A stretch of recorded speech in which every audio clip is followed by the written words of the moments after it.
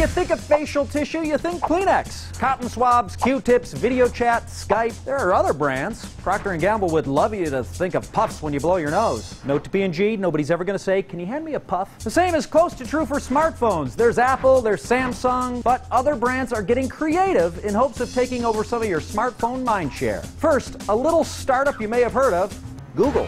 What is that? Man, I don't know. Ask Google. Forget the Nexus, which never really caught on. With the Pixel, Google has controlled everything, and the early reviews are good.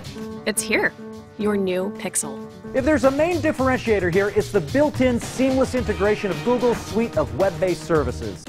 Hi, how can I help? The Pixel runs Android and starts at $649. Next, another little engine that could, the Amazon Blue. What sets the Amazon Blue apart is price. If you're willing to live with all the ads, it starts at just 60 bucks. That's right, you can buy it for less than 3 months of payments on a Samsung you can't even take on a plane. With a relatively small volume of voting, the line of Blue phones have Amazon ratings that range from meh to a solid 4 stars. Finally, don't call it a comeback. Remember when the Razr was the faux shizzle? That was Motorola, and they're making a creative push with the Moto Z. Hello, Moto.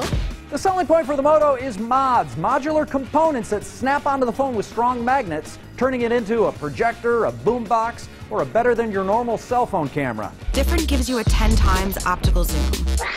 An unlocked Moto Z is 700 bucks, and the mods run from $80 to $300. Hey, Samsung and Apple make great phones, but don't limit your shopping to just 2 brands, because finding the phone that fits for you is what's the deal.